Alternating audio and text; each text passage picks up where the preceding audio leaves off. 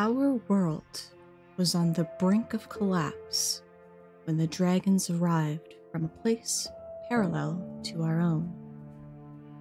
They came to help us, their unhatched eggs producing a wondrous energy, able to power long-buried machines we once relied upon.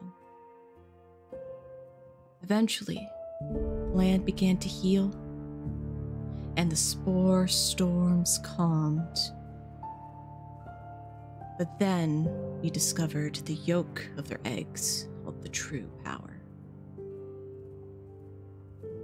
Using the revived machines as weapons, our tyrannical rulers slaughtered countless dragons to take their precious eggs, undoing centuries of peace in the blink of an eye.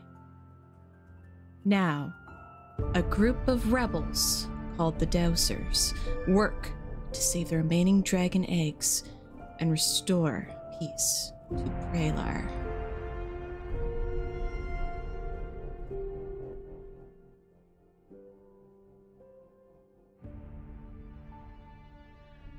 Oh, all right.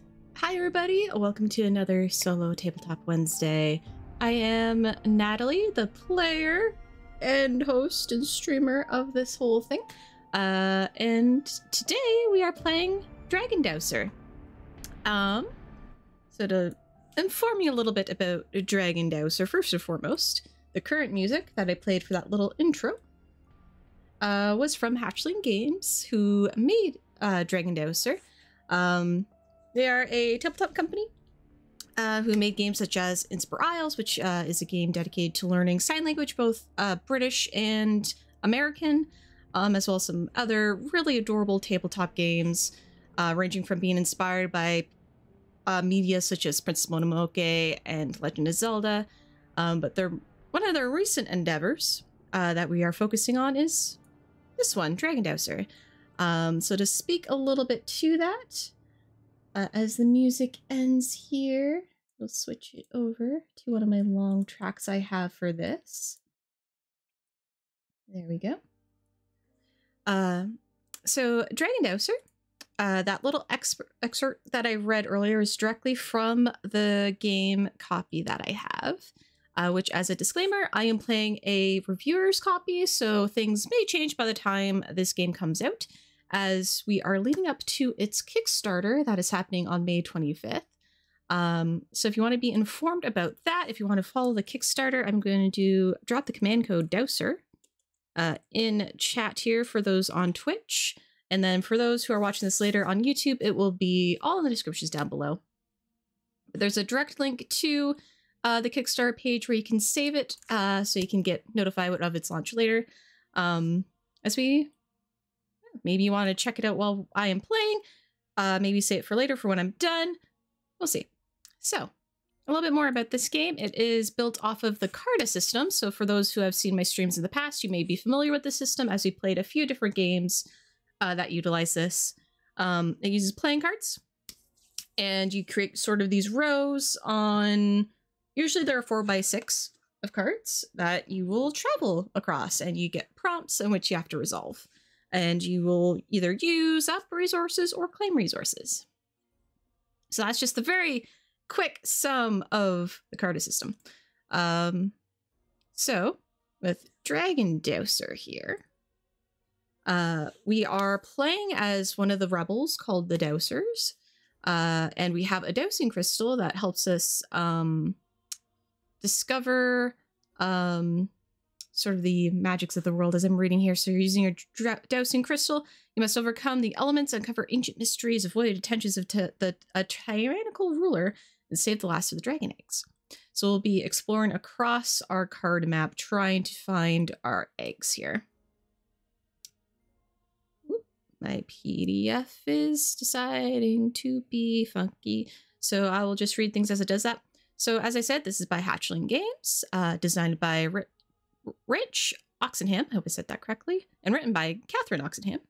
And I will say just off the bat, the art is delightful. I am a very visual person, so seeing beautiful art and logo and illustration and layout all combined together is such a delight for me. And I'm seeing very well laid out blocks of text, easy for me to read.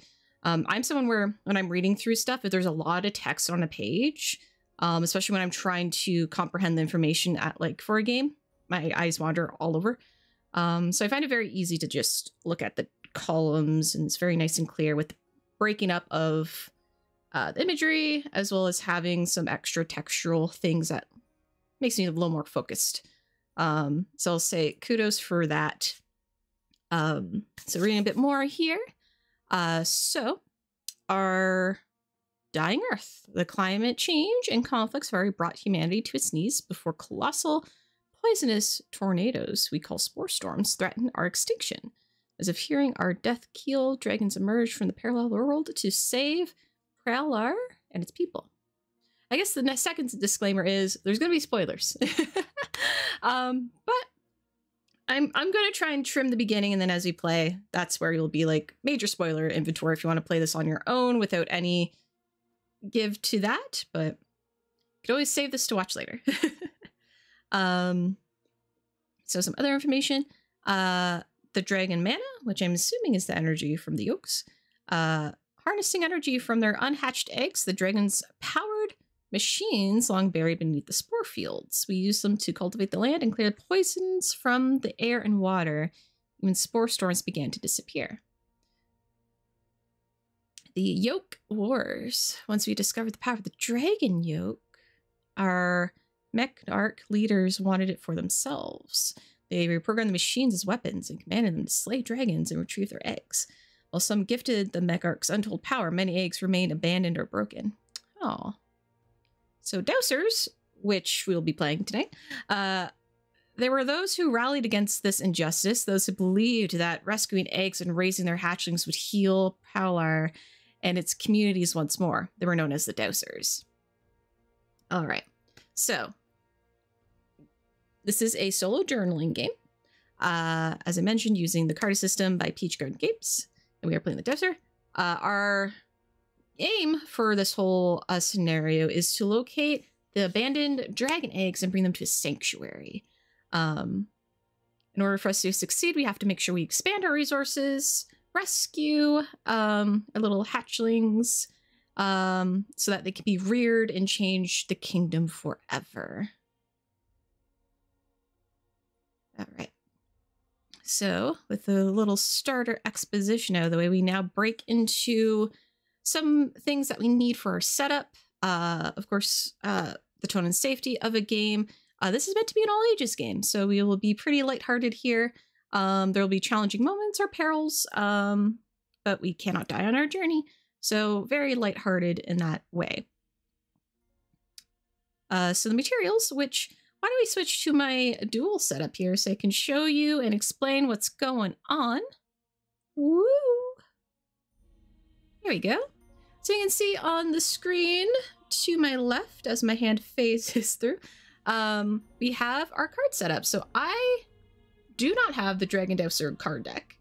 What I'm seeing from the graphics, it is flippin' gorgeous. Love it. If you want to check it for yourself, I know you can probably see stuff on their itch page.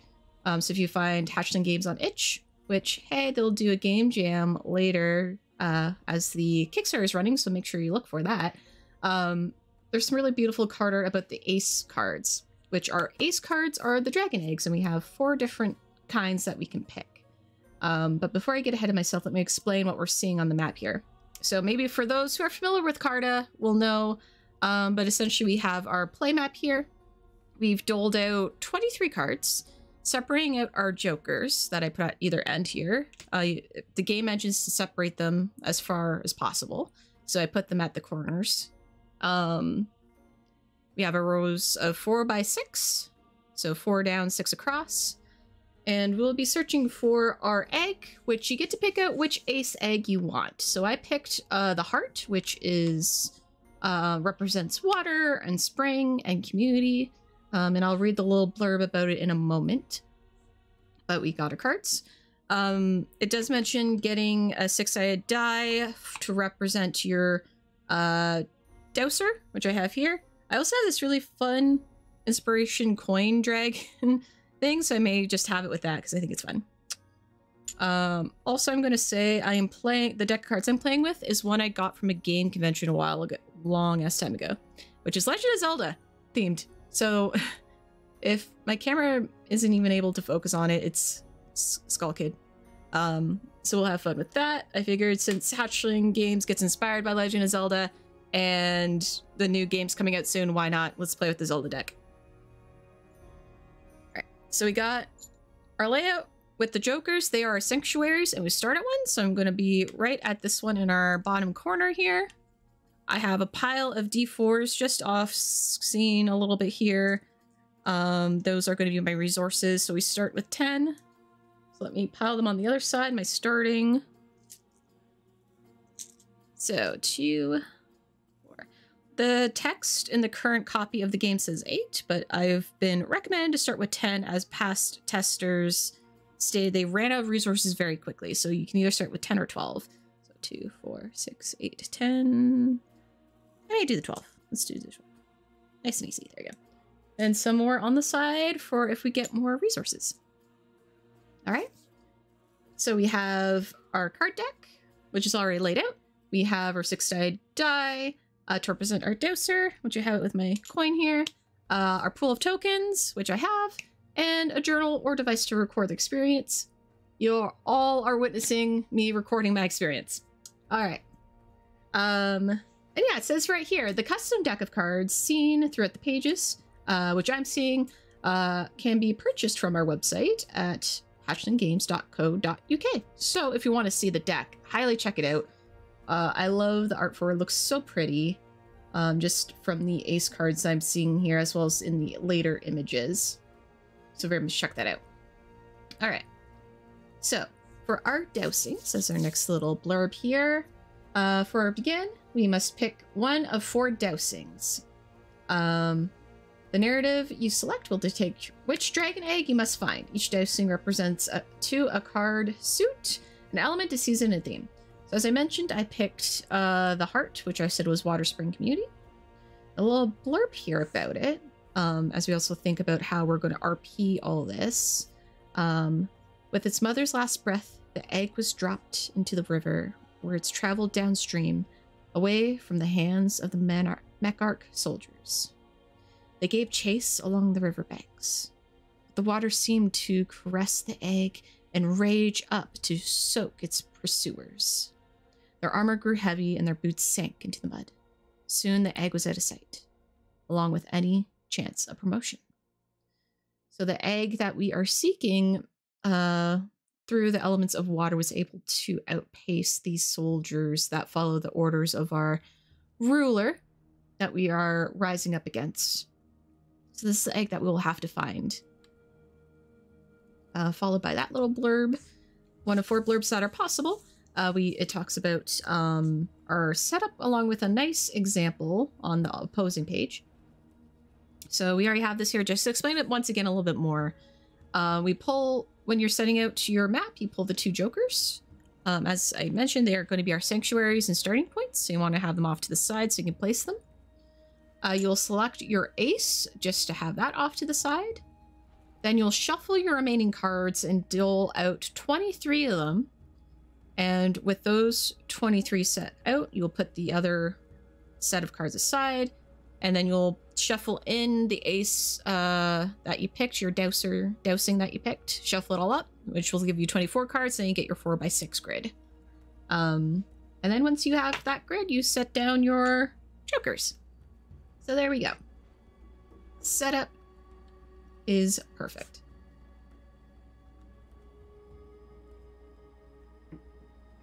So now we have our movement. So, mechanics of the game is, with each turn you move the Dowser to an adjacent card in any direction. So coming off my Joker, which would be this first card here, so we won't play that quite yet. Each move across the spread expends a resource. Cards can either give resources, expend them further, or ask for a d6 roll. So if you're wondering why you need a d6, well, now we know. I'm still going to have the dragon coin out, though. So, once you land on a face down card... Oh wait, your first move from the sanctuary to the spread is free, so our first move will be free. Okay, awesome. Once you land on a face down card, flip it over and follow the prompts to the corresponding entry in our rule book. If the card was already face up, do not repeat the prompt. However, backtracking will waste resources, so we recommend taking a linear route across the spread. So we're going to avoid backtracking to the best of our ability. If you discover an ace other than the one we've selected, so if you find another dragon egg, gain 6 resources. These eggs are discovered cracked, and you must offer a blessing with burying the fragments. So that is a mechanic that we could possibly do later. If your resources run dry, you have abandoned your search for the egg. Once the ace is revealed, with plus 6 resources, retrace your steps back to the sanctuary for success. All right. So, with that, it does talk about more about how you do your journaling. So each card will have 2 journaling prompts. Use these prompts to expand our lore and setting of the Dragon Dowser. And yeah, so there we go. There's also more about the prompts here. As I'm looking over my screen, let me bring this in front of me so I'm not looking off to the side here.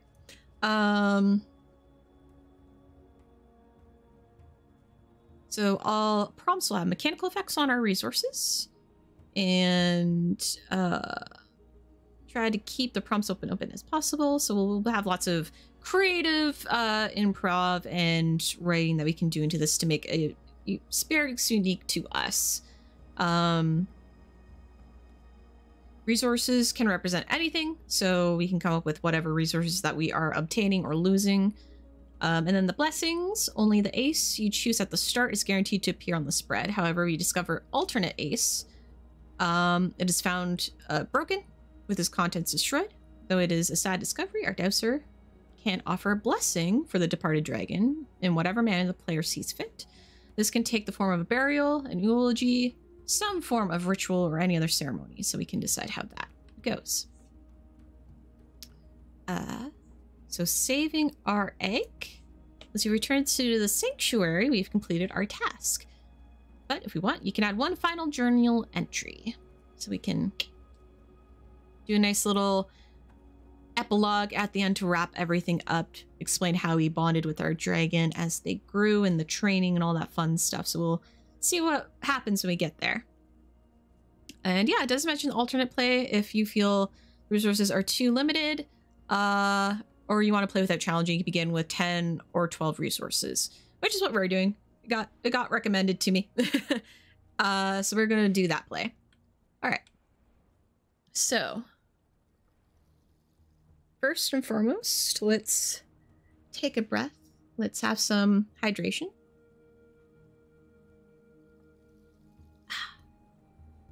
And let us get into the mindset of being a Dragon Dowser. We are a rebel standing up to the tyranny of our ruler who has taken advantage and abused this resource that has come to us from the dragons. And as a Dragon Dowser, I feel it is my duty to try and recover as many eggs as I can, to seek out any of them lingering out there in the wilds of the greater world and help raise them into dragons, to help maintain this balance that we've had and worked so hard to obtain.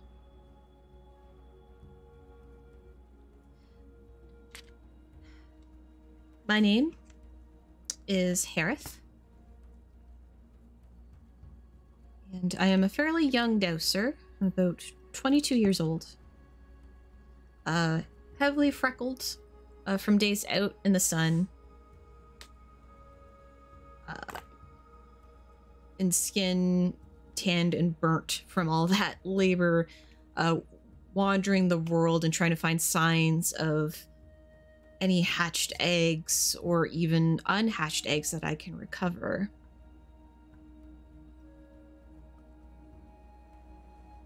It is a slog, but I know with other rebels out there and our goals that we wish to achieve to maintain the balance that we've had,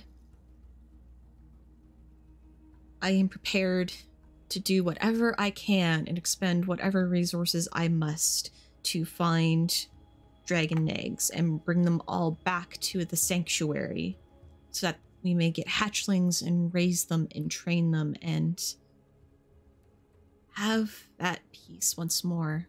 Maybe even bring down the tyranny that has brought this destruction upon our friends. So let's turn over our first card, which is a King of Hearts. There's the King Zora on the card. So that is a freebie. So let us see. So.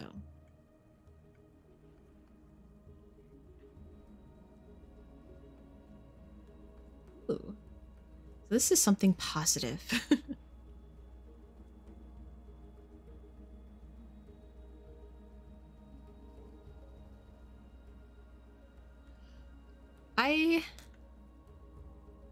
Like I said, I am very much a wanderer of the world, as many of us are trying to find these dragon eggs. And I wander through ravaged lands.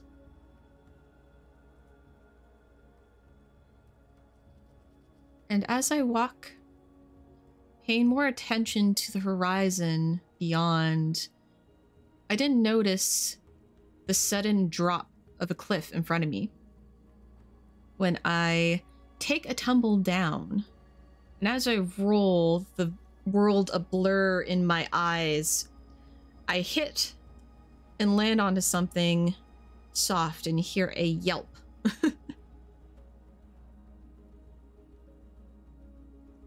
As I shake my head from the tumble and blink away the blurriness, I see a snout of a male spring dragon looking down at me across its nose. And I sort of blink as it makes a gruff huff at me. And I see around me a rather dilapidated settlement. There are some people here who are sort of ducked down and away at the sound of my landing. And this dragon is just staring me down.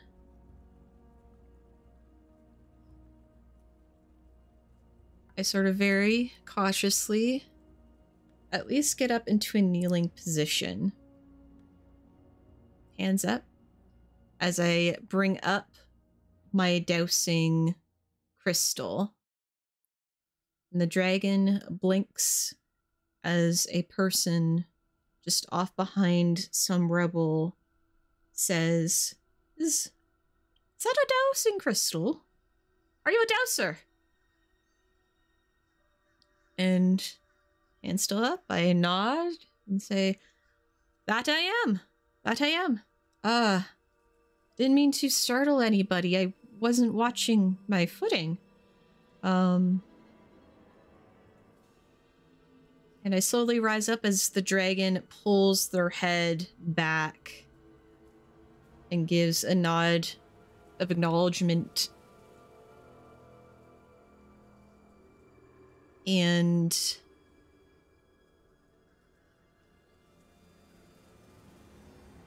I sit for a little bit as the villagers come up, and I ask them about what had happened, and they mentioned that they had come from other areas, but their settlements were completely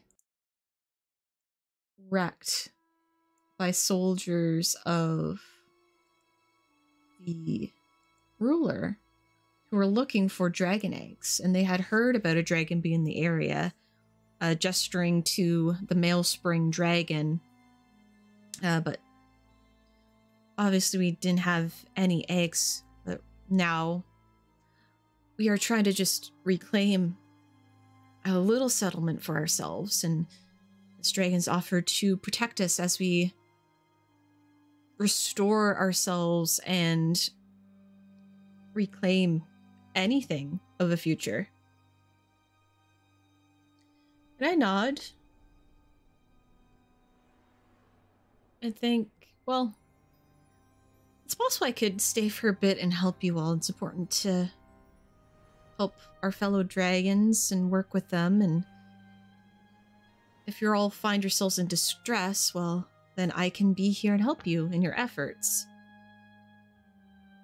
And the crowd kind of excitedly murmurs amongst themselves, excited to have a dragon dowser in their midst. Those seemingly more leadership positions come up and thank me for wanting to help them and to join them. And together with me and the dragon, protecting them, they'll be able to build their settlement upon this area, and we can get out of here without worry. So, with weeks going by, we see the settlement built from whatever reclaimed wood of the area, cloth, whatever materials they can come by, creating homely sort of homes, houses and buildings that they can use. Nothing fancy, but livable. Something they can get a start on until a better area to settle in could be found. As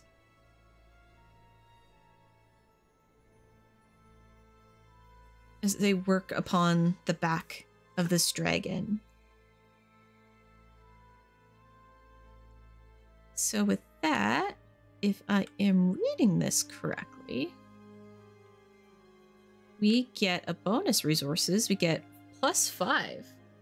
I have exactly 5 over here. I may have to get more if we do really well. All right. So let us go north. So we land on another heart card, 8. So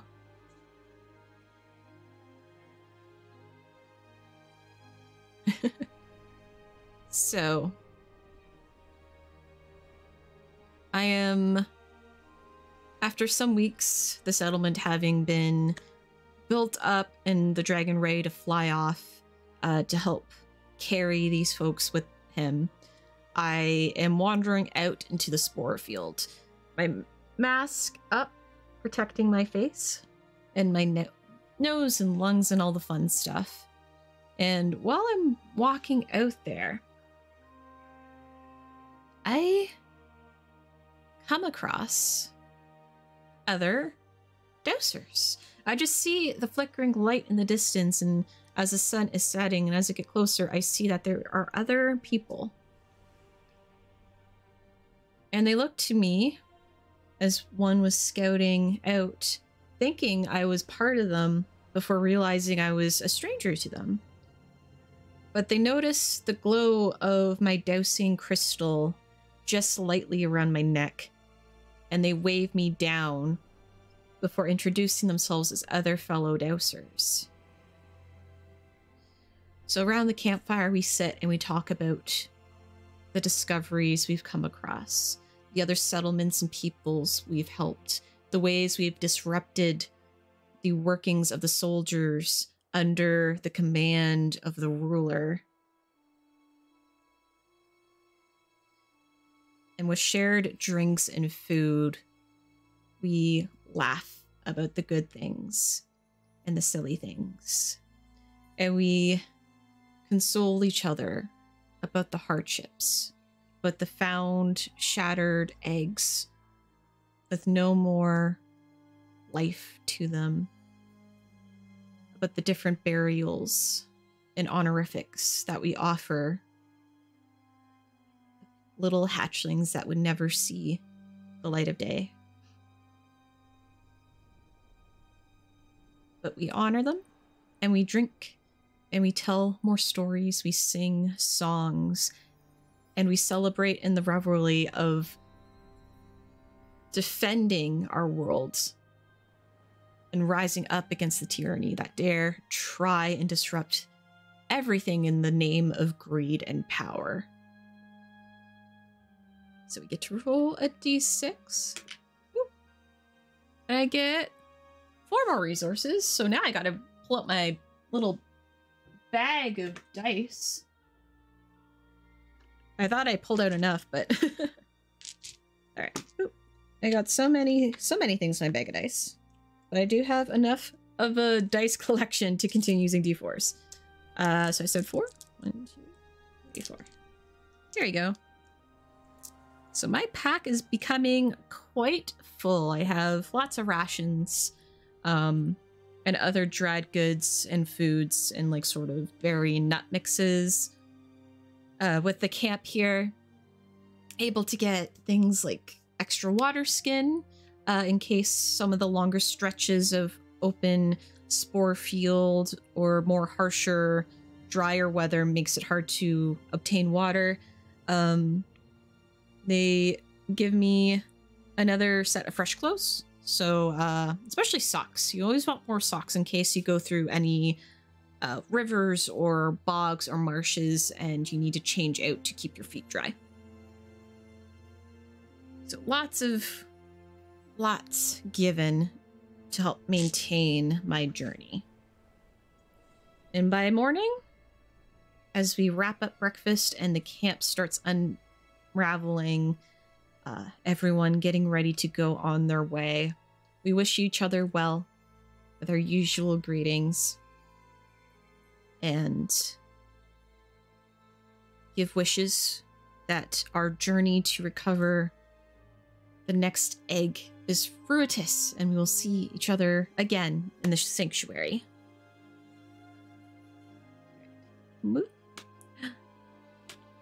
So, I know this is the Triforce on this deck, but this is the clubs. Triforce is clubs. Which is a 6. Oof.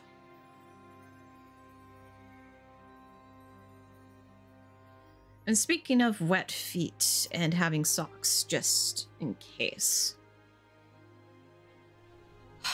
I come across a swamp. And there is a machine there that is meant to help people cross on through. So of course I hitch a ride.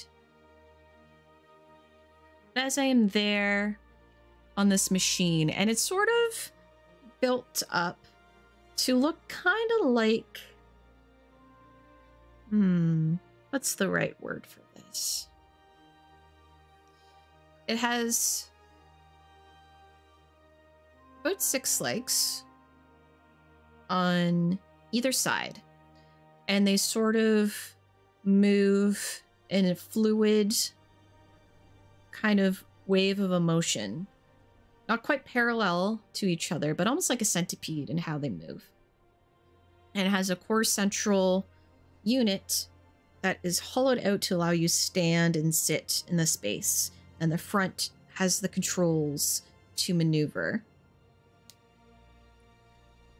So as I am riding this machine that is guiding me through the swamps, you can hear the bubbling in the waters, just barely over the mushing of each of these machines' leg as it's propelling forward across the scape.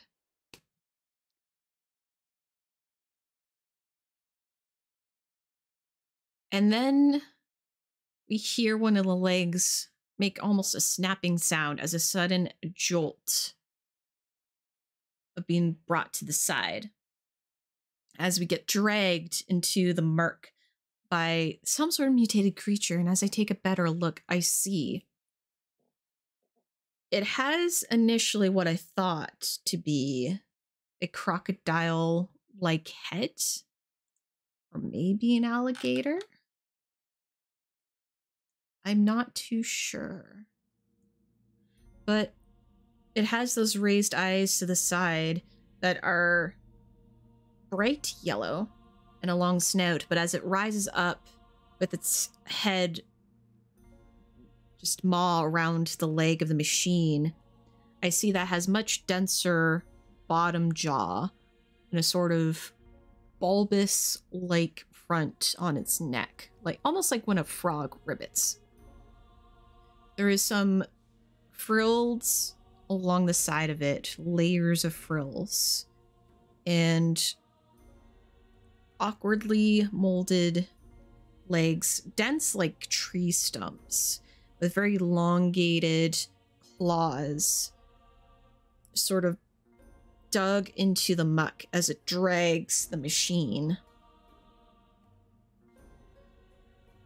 The machine is a much more interesting target with its movement. So, quickly, to make sure it isn't attracted to me,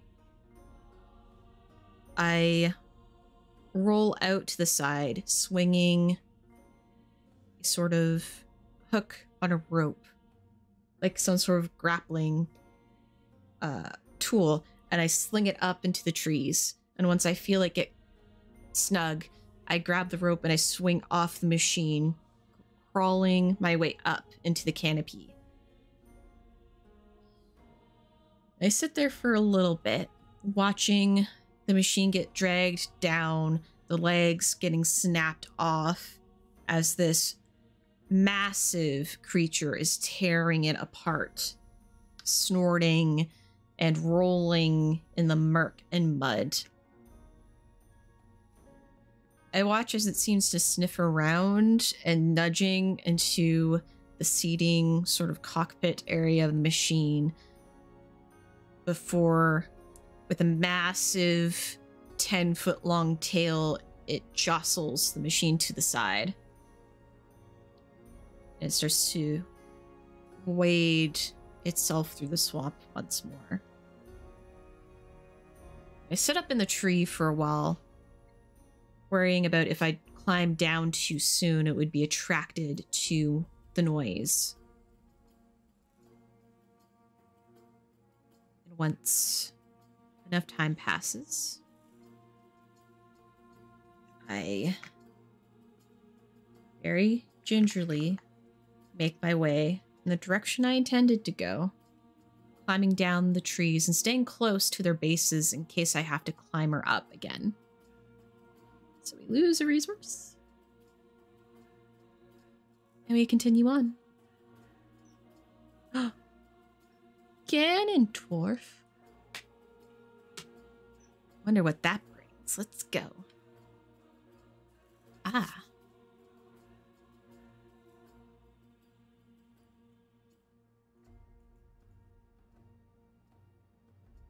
So,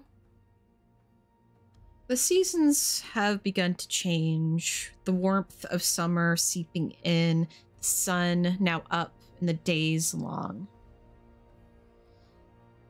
And on a day that I've come into a wood trying to find a place to rest, I stumble upon a cave. And in the cave I find a male summer dragon, scales of brilliant hues of reds and golds. And at first he tried to snip at me, but then very quickly realized that I was a Dowser. He mentioned that his lair was feeling not as fortified as he hoped. There could be more done, and he is trying his best to build up the walls. So I offer to help him. I take time building up defenses, trying to hide the opening of the cave to make it a little more concealed. And I try making sure that any areas that people might be able to dig into, if they have any of the digger type machines, become a problem, using large stones to be put in the way. Anything that could get torn up that could break the machinery. And just making sure any signs that could be an area for a dragon is covered up. But we do take time, at least at the noon point of the day, to always sit out and stretch and just enjoy that warm sun.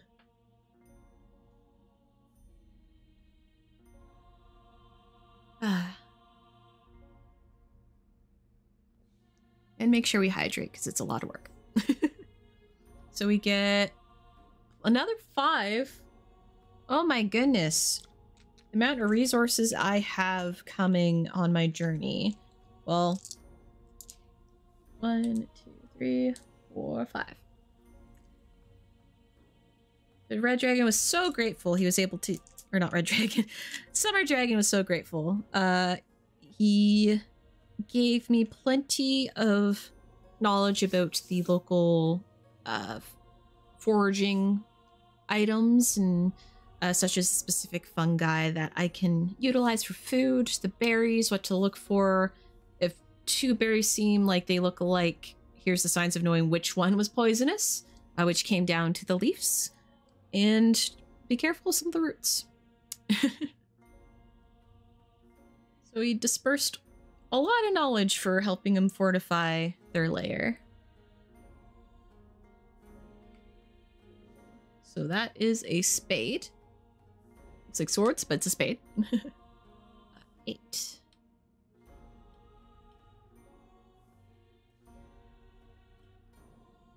Ah. So part of a Dowser's mission is searching every nook and cranny of the world to try and find any sign of eggs that could have been abandoned or hidden from those that seek to utilize the yolks without care for the young that is growing within. On one such nook searching adventure, I found myself in an abandoned machine workshop deep in the earth, and I've go through trying to scavenge any resources that could be here. I see metallic parts and gears, odd copper wires, and etchings on parchments of paper that seem like they would crumble apart if you so much touched them. And as I search around this workshop, I take note that whatever was being done here, it seemed like it may have been maybe a research facility, maybe a testing area to figure out how to build the machines, how they work. I'm not a machine-minded individual. I know that with the connection with the dragons, we're able to power them, but beyond that, I'm not sure. But from my resource gathering here, from what I'm observing of this space, it does seem like it was sort of a construction testing ground of these machines. Now we get to see how many resources I get. I get 3. I was supposed to expend, so hold on. Expended 1 for that. Expended 1 for that one. Expended 1 for that one. Expended 1 for that one. I wasn't expending my resources. Silly me. But I get 3 of these back. Huzzah. So, going over some of the old materials, most of it either rotten away from the age of and going over time, but there is leathers that I could always utilize for patching up my own armor, any of my leathered materials, some wires or string-like things I could always utilize, maybe. But I get what I can. Make note of the space and where it is in the landscape, because it could be a good place to rest or return to for a safe haven if I ever have to outrun soldiers. And I continue on. So put resource. Aha. 8 of clubs.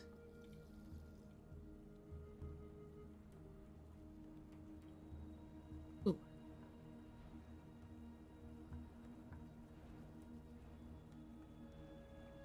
So as I'm wandering out in the world, I see just on through the hills and valleys, just very slightly sticking up in the grass, a glint of metal. Something shining. And I wander on over and I see that there's just this hunk of some sort of machine, mostly buried in the earth. But it's there, and as I observe it and maneuver around it and start digging around its edges, there is some functional parts here. Though it is open to the weathering of the world, within its metallic carapace, there is some functioning parts from this otherwise seemingly broken machine. And what I can tell as I am gathering some metals and gears and other components I could use later to repair other, at least functioning to an extent, machines. This seems like it might have been one of the wandering guards.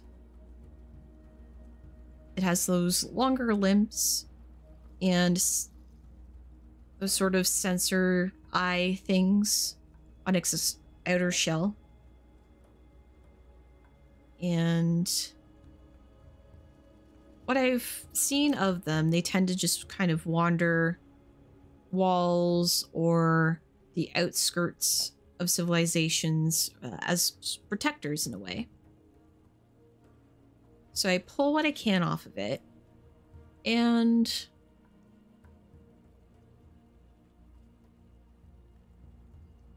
ooh, what would I create with these parts? I have so much I could utilize. I could create maybe a shield, or I could create a weapon. I might have enough to do both. Or I can create some armor parts for myself. Well, I take time to sit down and sketch as I get 5 more resources. I should have gone the hard route. Oh no, am I out of deforcing yet? Oh, I need 1 more. In here somewhere. If not, nope. Let me grab from some characters that I play. There we go. I get 5 more. I got so much in my pile off to the side here. But yeah, so I incorporate some metal into my armaments. That way, if anything were to shoot at me, at least I have some protection. I create a weapon, sort of fortifying my own blade, so that's a little stronger. And yeah, that takes me some time. Let's go here. Spend a resource for moving. So 6 of diamonds.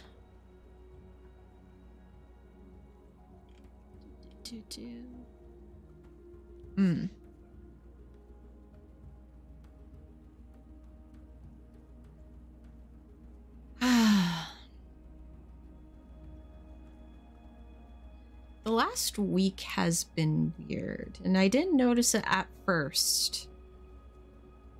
But as I go and eat from my pack, I realize, something's missing. And then pulling everything out, counting out my rations, I realize the number is off. Based on how much I've eaten, there should have been more here. I know how much I packed, I know how much was given, and I've counted it out. I count it out all the time to make sure my resources are good.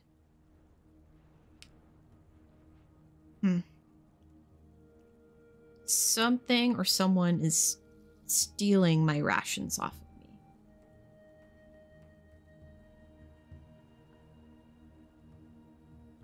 All right. Well, while I set up camp, I make a plan to try and catch whomever or whatever could be stealing from my pack. So I make sure I am hyped up on caffeine so I don't sleep. I make sure the campfire doesn't burn too bright. And I put a pack down and I set up sort of a snare around it. Something easy to pull. As I pretend to sleep, I keep a very subtle eye, just the one closest to the earth, partially open, just waiting for any sort of shadow to cross over my bag. And as I lie there for a few hours, thinking maybe, I'm imagining it, maybe rations may have got misplaced, I do see a shadow cross, and I immediately cut my line and it zips up as I hear a yelp and the shadow flying up into the canopy by its ankle. As I say, ha! And jump up, bringing up a torch to light the area. I see, struggling and whining, a little fox-like creature. It has sort of grayish fur with a layer of green, almost moss-like material on its back.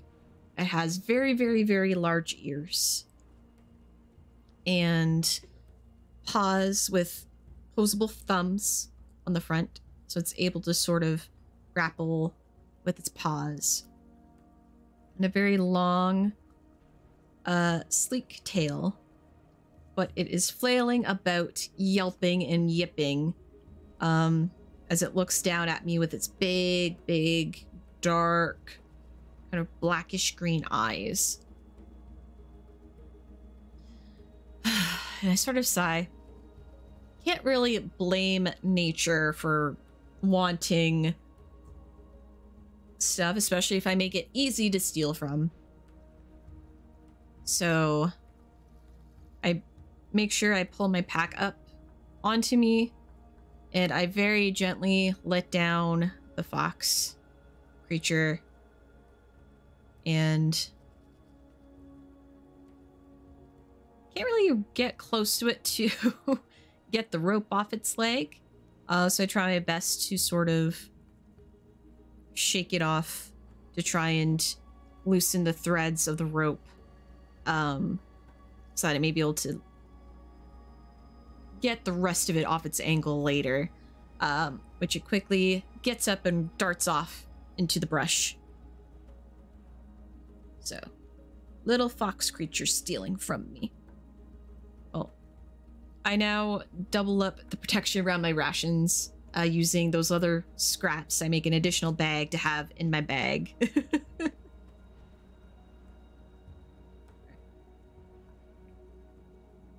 5. A spade.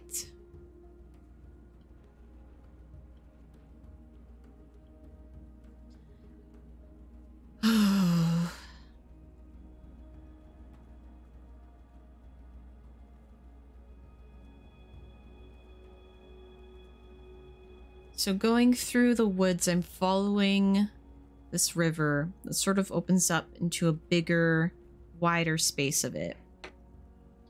And at some point I realized I'm going to have to make a crossing. And every time I think the next one will be safer, it doesn't seem that much safer. So I come across at least a part that has some rocks standing up. So I can try and stick to there and that the water doesn't seem too shallow. And I attempt to make the crossing. I jump to the first rock, steady my balance. I jump to the next rock, and again, bit wavered, but still on it. And then I jump for the third. And as my first foot makes that landing, I can feel it give and slip, myself skidding up and hitting the water. It is freezing, and the moment I get submerged, it is dark. I come up and quickly swim myself to the other side, getting onto the shore. My body is shaking, chilled right through. And I know I need to find myself some shelter and create a fire to get myself warm. I immediately, through full body shakes, wade through the underbrush, and I find a little clearing spot. Very quickly, as I feel my head get fuzzy and just heat radiating, like I'm cold and hot at the same time, I feel my forehead, and there is a fever developing, and quickly. Nature here is interesting. And yes, so much as being submerged in the wrong kind of water can make you quite sick. So very quickly, I set up that fire. I exchange my clothes.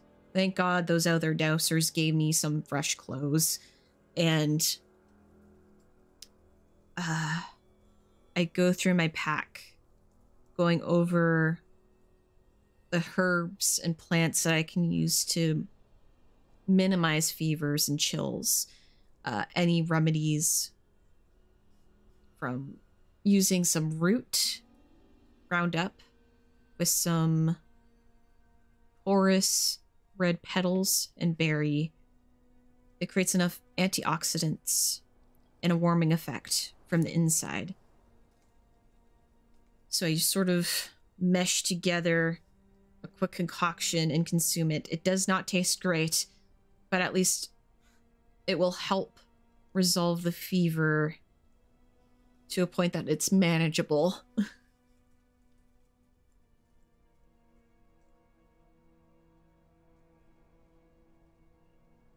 It does take me some time to recover. I feel like I get stuck there for maybe a couple days? I'm not too sure.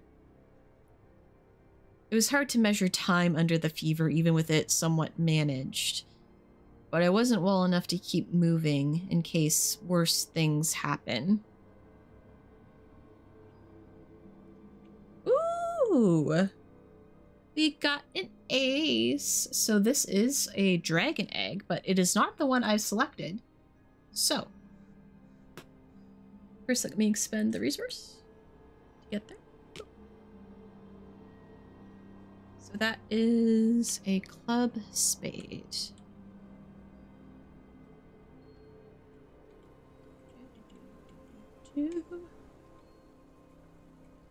So, towards the end of summer, I come across an egg. Though broken, it has a black, almost charcoal-like shell, and the interior of the shell is sort of a burning gold coloration.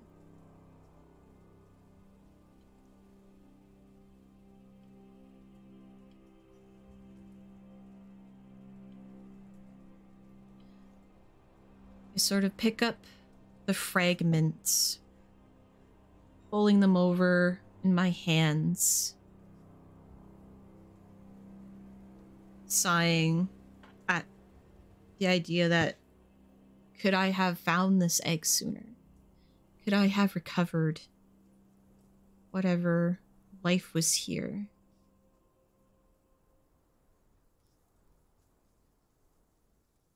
But it is broken, whatever was inside is long gone.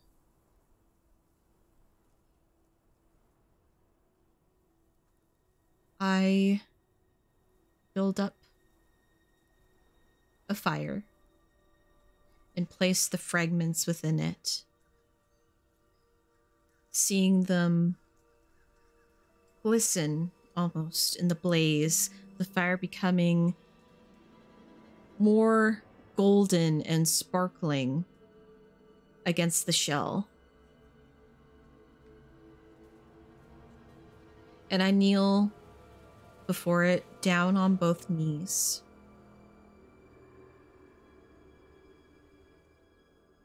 Softly singing a song in a whisper of my breath. And once the flames die down,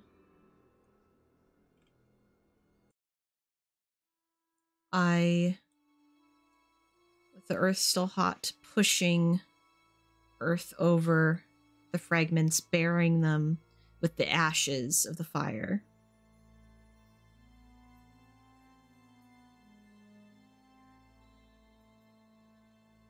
I press a hand onto the earth, deep and hard, and give a blessing for this departed dragon, holding on to my dowsing crystal.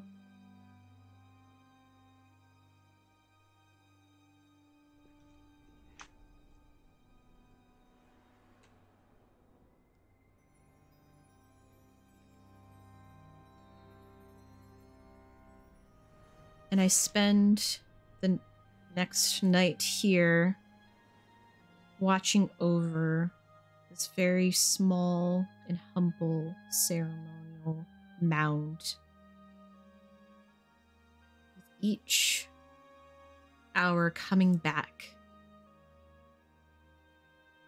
and piling up more earth,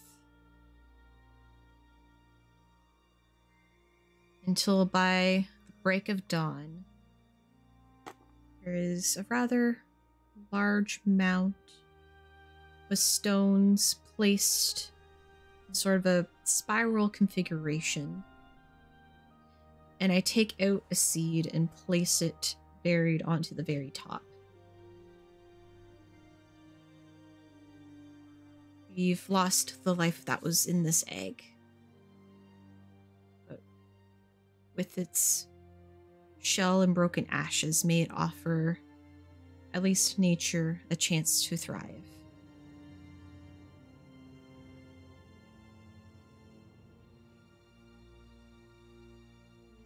So, just to confirm the mechanic, I believe I get 6 resources when we find an egg.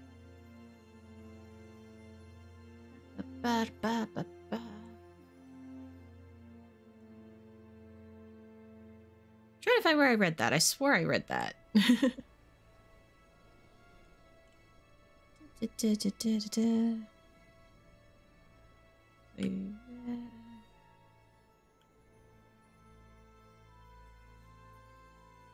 Nope, wasn't there. Where did I read this? Yeah, I gained 6 resources, was in movement. 1, 2, 3, 4, 5. Okay, exactly 6 in our discard pile. Whoop. Alright. So with our blessings and ceremony given to this egg, we move on. Let's go this way now. Spade. 4 spades.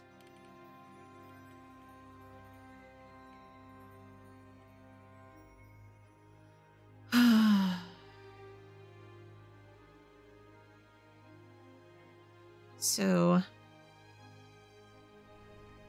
I thought I had claimed a safe spot for me to camp in the night, but maybe with the recent discovery of the egg, it made it difficult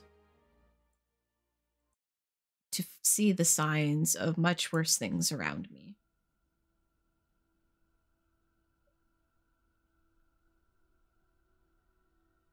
as I am resting, I hear the sudden cracks of twigs. When I sit up, there's just this pack of rationing mutants that descend upon my little camp. They tear up my tent and sort of just open-ended lean. The fire gets scattered, and I find myself having to get up and defend what I can before they run off with my stuff. So with my blade brought up, I immediately start swinging at them. Not so much as to kill, but to scare them off. Whacking them with the butt of my blade to send them pretty much into the dirt in pain. And they do get a few good strikes and hits at me, these creatures. And there's a mix. Some have, you know, there's elongated limbs, kind of scrappy, more pig-like snouts. Others, big-eared, big-eyed, wide mouths, and sort of more pot bellies on them. But each one trying to grab what they can and run off. And so in turn, I try and grab what I can out of their hands and kick them. Doesn't work too well though, as by the time our scuffle ends with every strike and blow I deliver, they scatter off, and I go through my count of my supplies and found that seems a number of my rations are gone. Some of my metals and cogs I collected are gone. I lose 3 rations. Or not rations, but resources. Right. Ooh, another 4. This time clubs.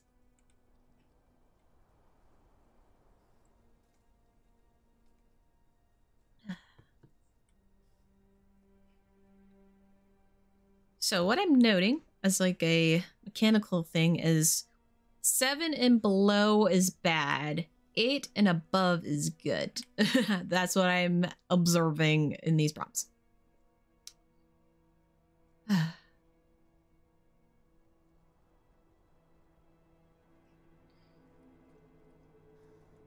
As I go wandering through the valleys and across the spore fields,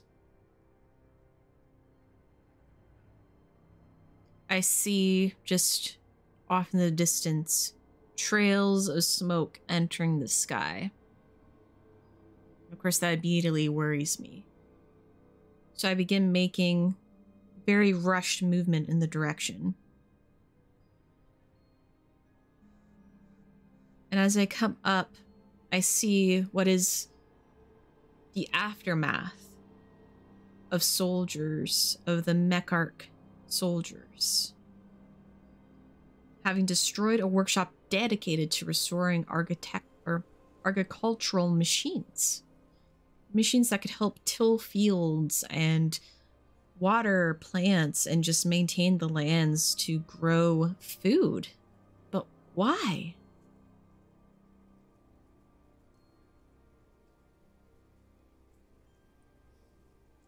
The people that were here and operating this workshop tell me that they came in toppling over any metalworks into the forges so they just melt down and become unusable. They set ablaze any wooden structures, any hay. They salt down the earths and throw salted waters onto the already built machines, and with bludgeoning weapons break down any machine limbs or collection mechanical parts, rendering them completely useless for the job that they were intended for.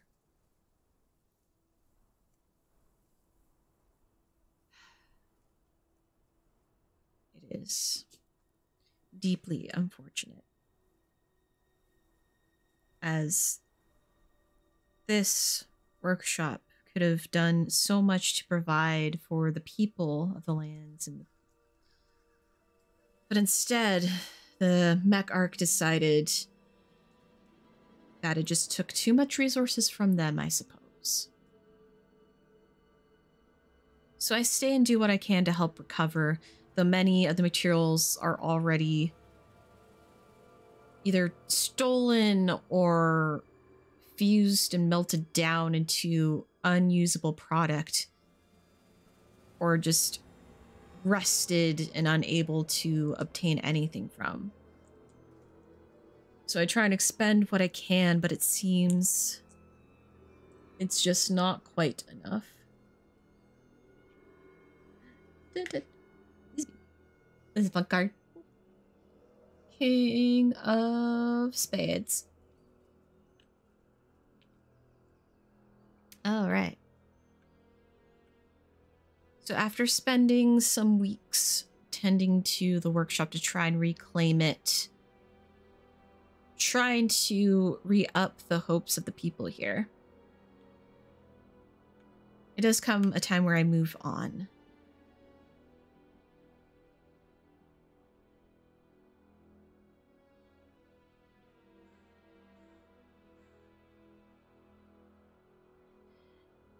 And I progress forward, the early signs of winter starting to seep in.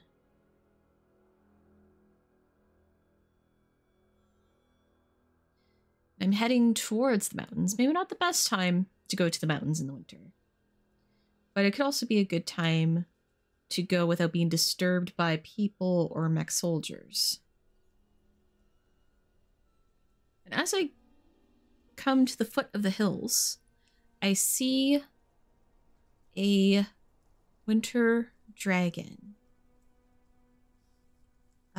He is sort of deep cerulean blue on the underneath, but the tops of his scales are frosted as though he's getting sort of a winter coloration coming in. And he turns at the sound of my walking forward. And as he's about to make a growl at me, he rises up and gives me a look of recognition. And I sort of blink with a cocked head, and I realize that I've helped this winter dragon in the past. He was a lot smaller then. Probably just a little bit bigger than I am. His scales were a much softer gray blue back then, instead of the more pure cerulean now, with the white coming on, sort of like a silvering lining on him. He was being chased by a couple of Mecharch soldiers then. And I had sent some slings out, knocking the soldiers down to the ground as they got roped up at their ankles. I whistled for the dragon to come to me, as I then follow up with just a toss of a net, and it just lying on top of the two soldiers where they're now fighting against it, trying to get themselves back up, having to cut against the density of it before realizing that it wasn't just a typical rope netting, but one enforced with little metal metallic threading all through it to make it even harder to break through. So we made our escape. I forgot to expend a resource. We made our escape out, and I helped the dragon. He was a little bit injured, so I made sure to bring him to the sanctuary to help heal them and look after them until they were ready to go back out into the world.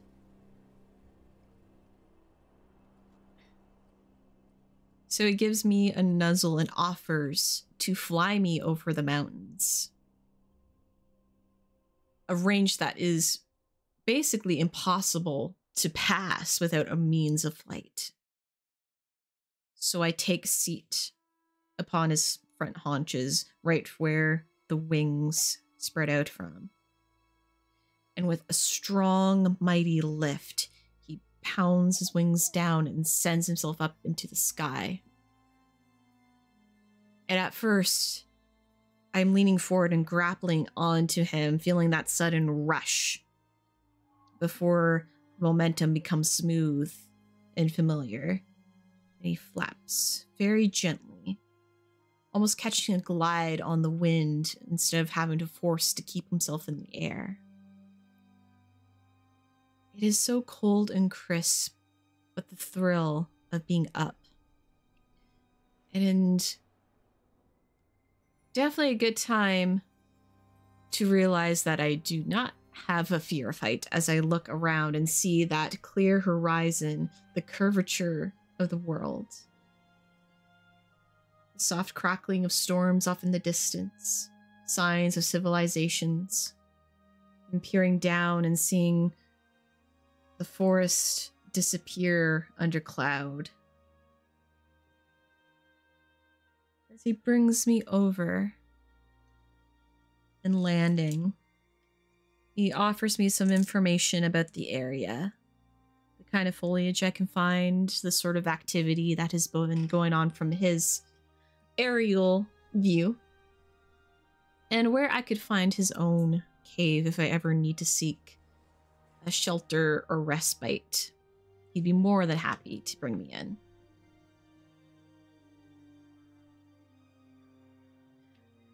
I thank him for his flight and offering, but I do have to continue my way in hopes of finding more eggs.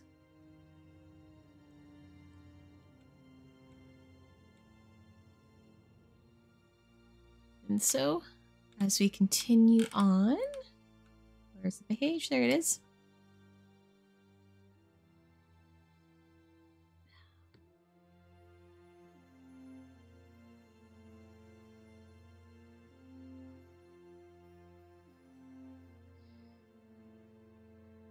Maybe it's only a day later. Not too far out of the mountains. I stumble across a small open grove, and as I come into it, I see that there is a natural spring. And at first, if I didn't just walk into this space, I would have no idea this existed here. But here I see this clear, almost mirror-like surface of this spring, and stones standing around with carvings all in them. I walk up and I study the stones, and I see just different carvings of dragons, different kinds of the season in different positions. In a way, they almost seem to be telling a story of each one. And I come to the surface and I see my face peering up at me. I put a hand in, the ripples breaking that mirror, and scoop up the water and take a sip. And this is very rare fresh water. It is clean. It is crisp. It is so good. And I just scoop both hands, just shoveling the water up to my face, trying to drip it down my throat. It is so refreshing and so hydrating. Ah.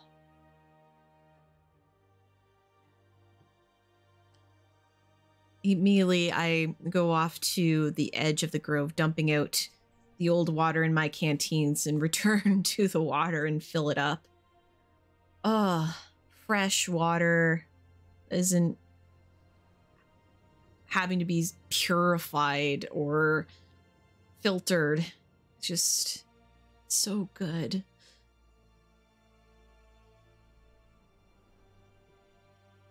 I need another D4. Oh wait, did I expend? No, I did not. No, I did not. So there. And then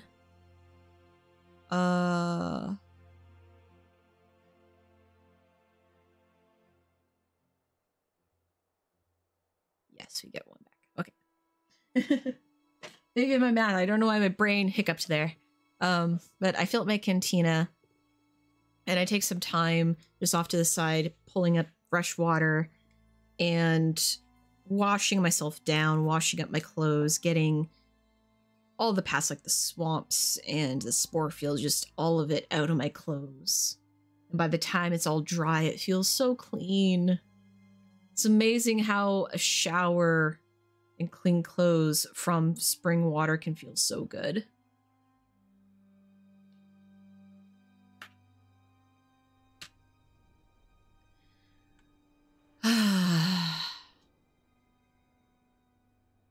But being that clean doesn't maintain when you travel out and find yourselves having to deal with the spore storms. Now, to be fair, all nature has its own beauty. In any sort of disaster, there's an element of eerie beauty to it, and the spore storms do have this, even in the depths of darkness.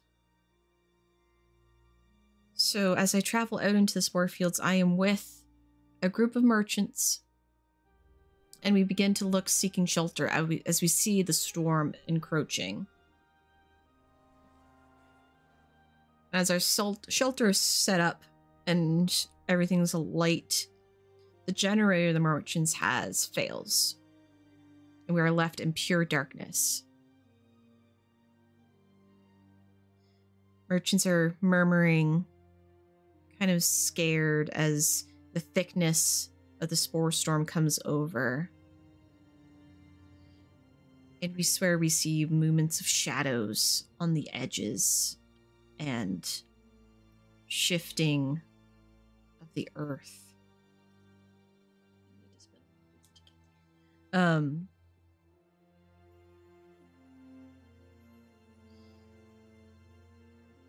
I try my best to distract everyone with tales that I've heard about managing against the spore storms.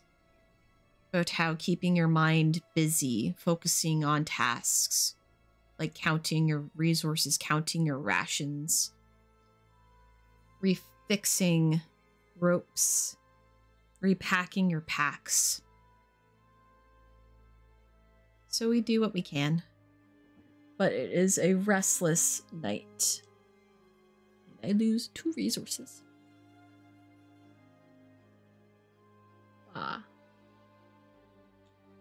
That is clubs.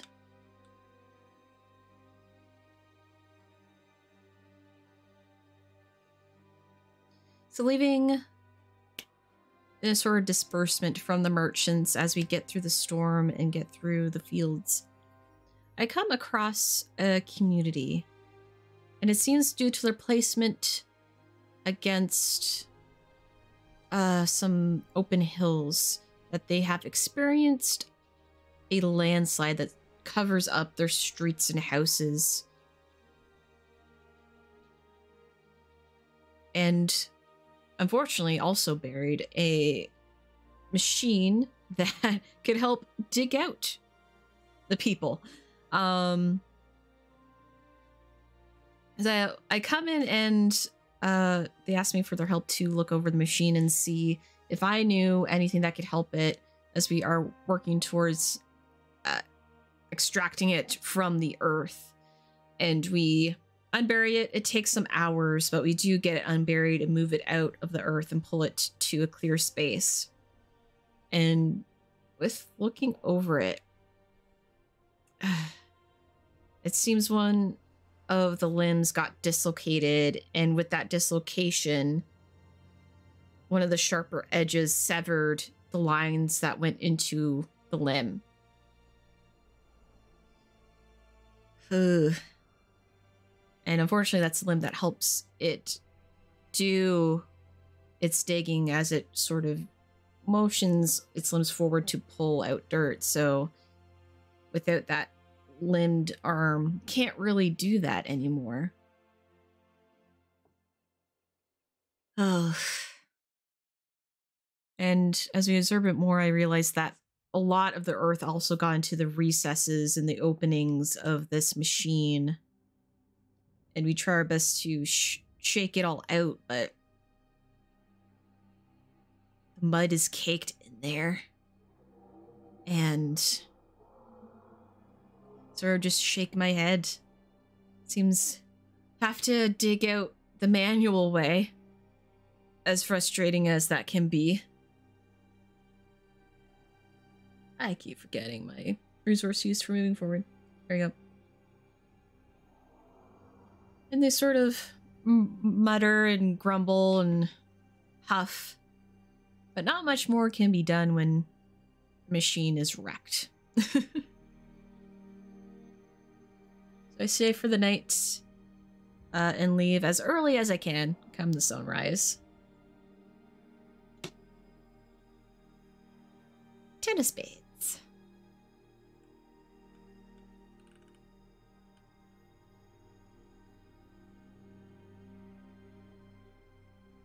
So upon the morning, I leave and come back through wandering the woods, going across rivers and ravines.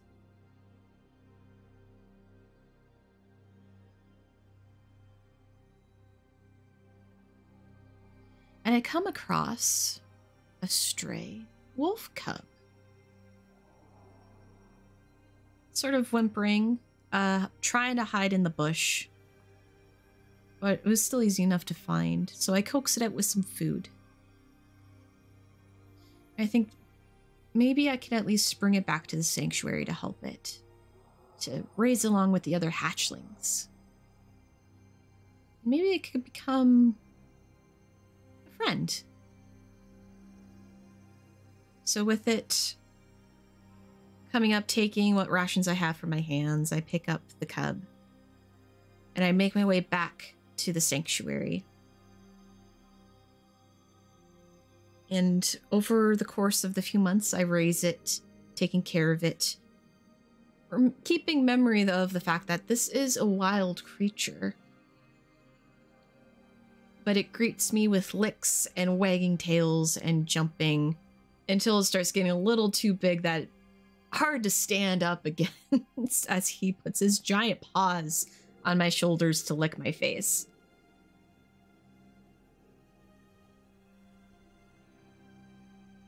I call him Merrick. And watching him play with the little dragon hatchlings is always fun until he got too big for the young ones, but still at a size that the larger ones can continue playing with him. His sort of hatchling mates, litter mates, as so to speak. But he does spend some time caring for the younger hatchlings to give them licks in the ways that a wolf cares for young. But now Merrick is with me. And with his senses, his snout, and his hearing, he could watch my back as I did his. And maybe he can seek out eggs better than I can. Game. See resources and have a wolf friend.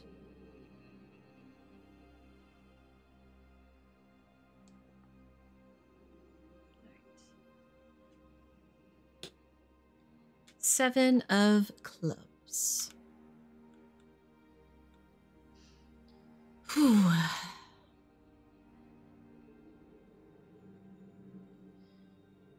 So I come down a stretch of road on a new wandering adventure, and as I come into a settlement, I'm hearing a lot of people panic as I'm seeing logs being tossed around by a machine, a multi-limbed sort of circular kind of machine, once used to help build buildings and homes and structures. But it seems to be malfunctioning. I'm seeing little sparks light up within it and at its joints as it's rigidly pausing before jerking and then picking up something, spinning, and then tossing it or jamming a log into the ground, just going out of its programming. As everyone's panicking, trying to think of how to shut it down, I rush in, and with a blade, I know how to at least hit points to ground it without destroying it. So I strike at pinpoints in its limbs and its sockets. And as it spins its one mechanical surveying eye towards me, I give it a hard strike on the top. And it buzzes as there's a loud mechanical whine. And it collapses. A lot of the local buildings have quite an amount of damage. I forgot to expend a resource. And 6. And I find that I spend a good amount of weeks helping them rebuild those buildings and recover the machine. And it takes a lot. Basically, all of the scraps that I've recovered over time, I give up to help recover this machine. And we do eventually get it in working order, though we have decided to maintain it to just placing the foundations for now. And keeping only one of its limbs active for that. Until it proves that is in full functioning order. Let's go up one. Ooh, Joker. Or not Joker. Jack. Yes. And that is spades.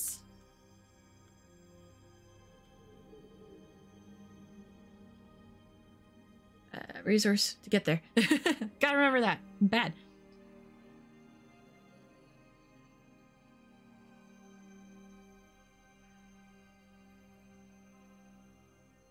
So as I'm passing through an abandoned settlement, I hear it first. The cries. It is of a dragon. And immediately I start dashing in the direction, unhampered by any thought of what else could possibly be around. And as I dash around, looking between ruined buildings and large stones, I see it. A young winter dragon. It seemed to have caught itself underneath a machine. Its wing just caught underneath it as though it may have fallen on it. As I approach and I ask what happened, it does relay that it was scavenging around and got curious as this machine was standing tall and unmoving, inactive. But as it approached and gave it a touch, it toppled over, and before the dragon could completely pull itself away, its wing got caught under the weight. Okay. So immediately I create a sort of levee system with some ropes and some of the other debris around. And with the dragon, I bring the rope over. We sort of start leveling together, lifting the machine enough that's able to pull back. And unfortunately, because of the weight, it did harm the dragon's wing. So with what resources I have, I create a splint for it to help keep it solid until it fully heals. And I stay with the dragon. And now that we have a moment to rest and get acquainted, this young dragon is a winter dragon.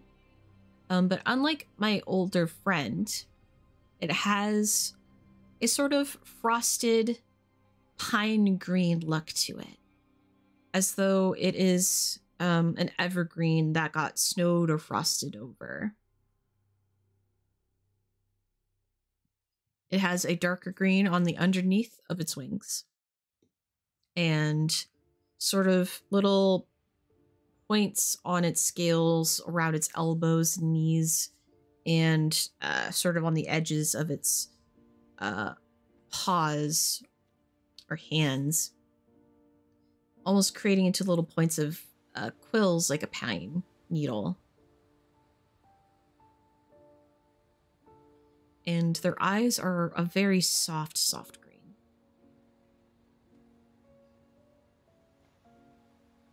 And sort of like its horns, very long and very thinned out as they get there. But he's still young, so it makes me wonder how much longer those horns will get. And he's a very lengthy dragon too, very spindly. But having helped him, and upon his wing getting better, he takes me around to show me his scavenging spots and the things that he's found. And then we work together on dismantling the machine that he was trapped under to recover some parts, as it seems like it was inactive and maybe whatever part of it made it permanent, as no one else recovered the machine. So we just took what parts I could utilize out of it for any future machine that I could fix with them. So I get 3 resources. Yay. So we spend the time until the dragon's healed. And then I move on my way to my next card, which is my egg. This is the egg that I selected, the heart, as I said at the start. Look, this fun deck. All right, so what does it mean when we find our egg?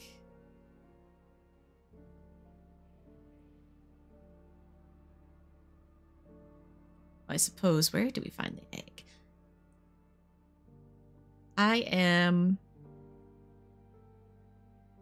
at the foots of the mountains, following a riverbank, when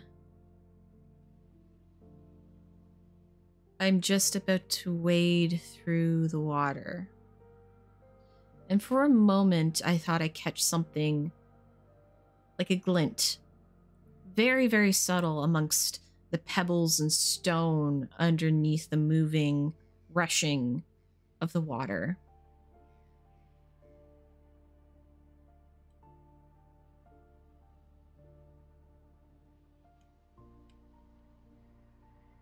And there I see what I thought was just a rather large rock or pebble, but it seems too perfectly shaped. So I reach down for it, and I see my dowsing crystal glow brighter as I get closer.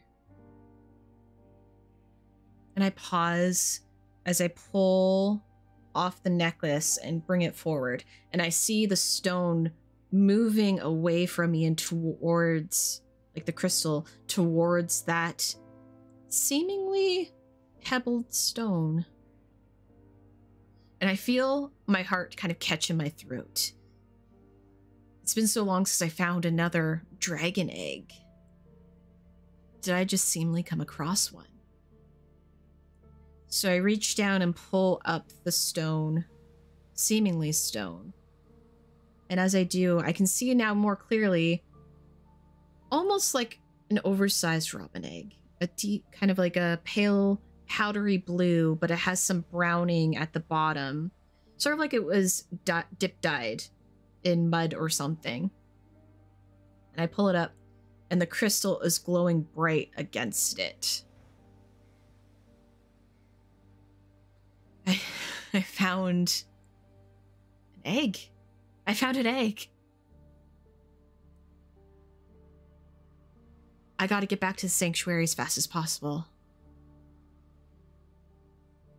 I need to protect it until then. There is a sanctuary nearby. So, we just need to get there with enough resources. I can do this. I can do this. I get up to the shore. I wrap up the egg in my beddings that I carry with me, the little bedroll, and I place it in my bag and make sure it is safe and warm. Okay. Okay, we can do this. Come on, Harith, we can do this. We can do this. And Merrick is kind of excitedly whimpering off on the side as I wave him down. Be like, Merrick, come on. We got to go back.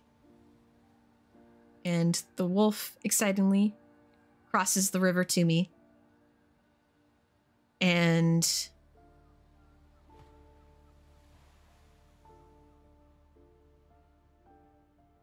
we are going to go back to the sanctuary. Now, our beginning sanctuary is very, very far. Which we also get +6 for finding an ace, so 1, 2, 3, 4. Oh, I grabbed enough.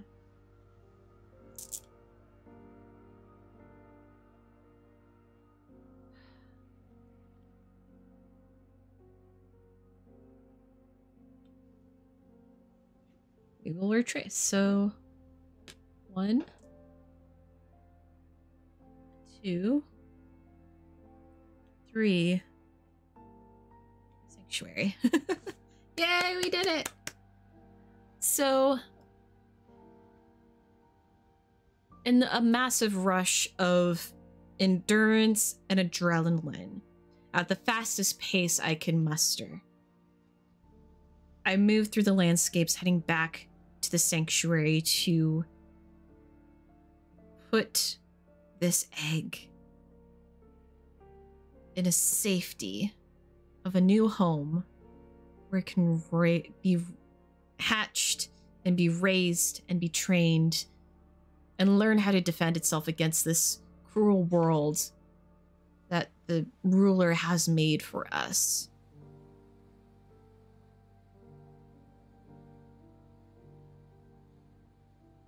I remember the day that it hatched. I felt like I couldn't leave its side at all. The cracks came very gently before the sudden burst as a head poked out.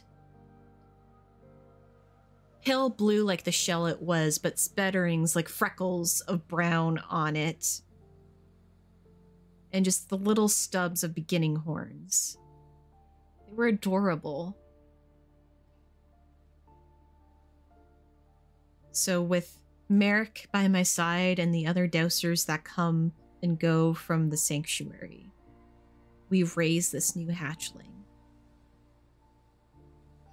He learns very quickly how to fly, which became a little menace while I was young.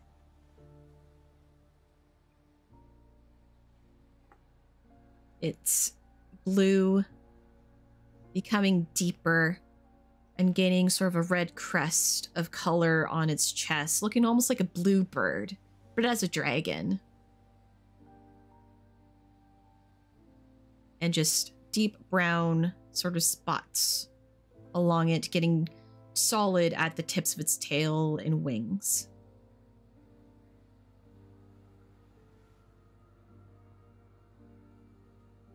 And we bond, we take our time, disrupting soldier movements, helping settlements, recovering machinery to use for our own gains.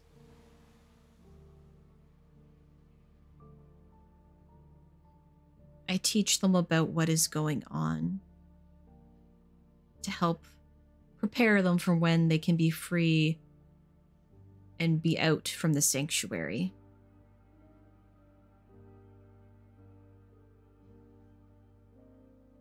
There's a lot of work to end the tyranny, but as we help more dragons find more eggs, go hatchlings, and rear them to their adulthood,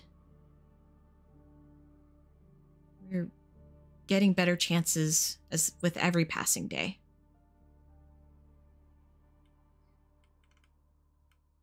And that's it. We did it. We found our egg. We have a lot of resources. Let me count how many resources I had.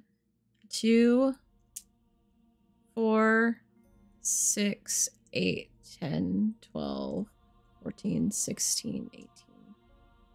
I got 19 plus. So I did really well if I played this correctly. I mean, granted, in our path, like I said, I observed from the prompts that 8 and above is positive entry or positive, and 7 and below is negative. So positive, we get more resources, negative, we lose it. So we've had far more positive. We had a burial along our way. But these kings, we got 3 kings, which gives us a lot of resources. The eggs give us a lot of resources. So let me see what the other cards were.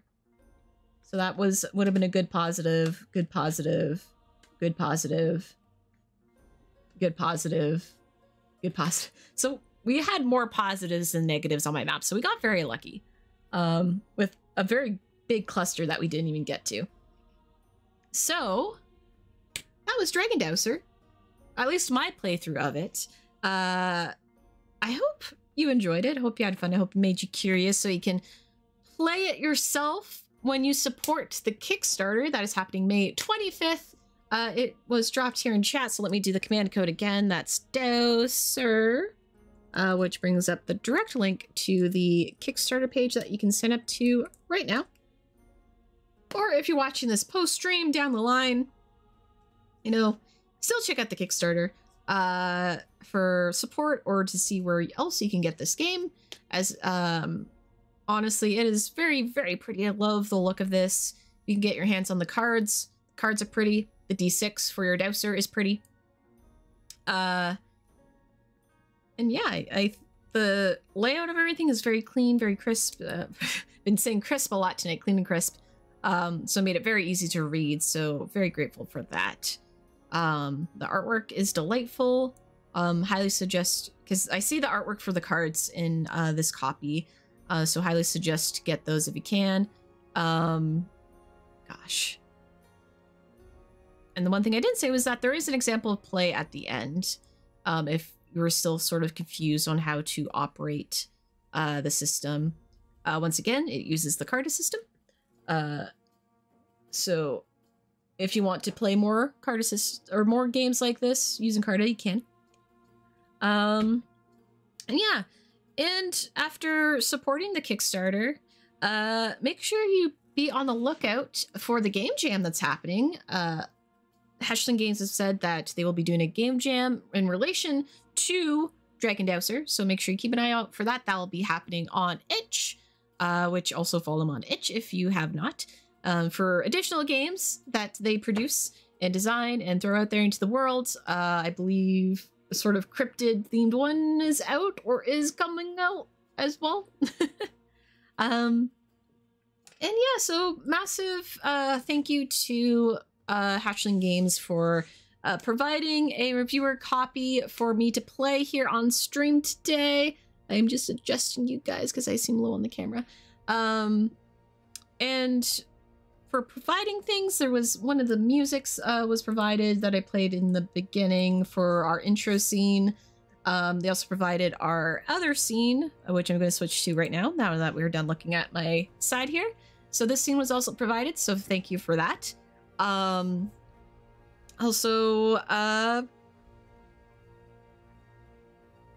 what? That's it. So once again, check out Hatchling Games for more if you want to support anything else. There is more options to this game too. So even though I played one of the dowsing options, there's other stories you can tell. So tell your own story of your own dowser. Maybe it'll help you in your own lore building for your own games, for your group games. That's one of the reasons why I also like playing solo as someone who develops world building and working towards lore for my group games, like any D&D or whatever other games that I play.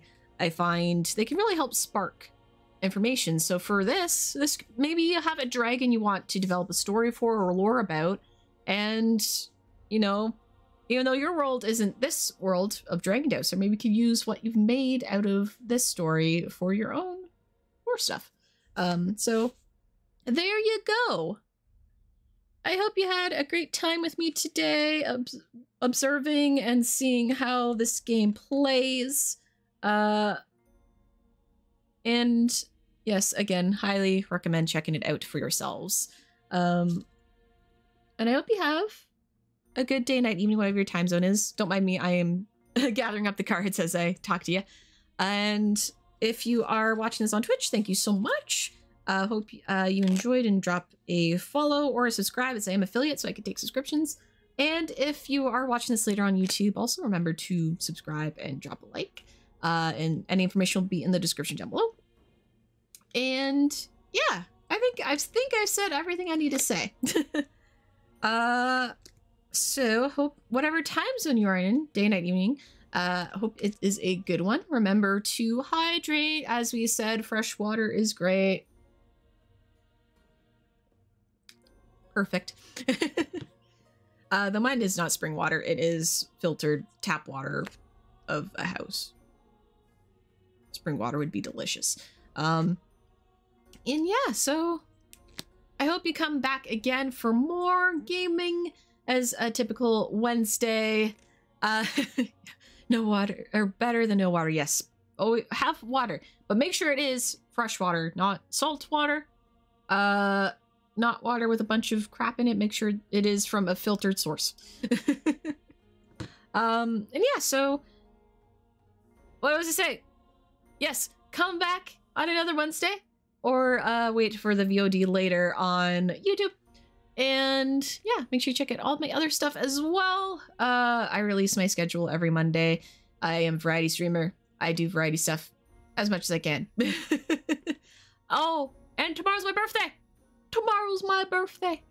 So I may not be streaming tomorrow as I'm being treated to an outing.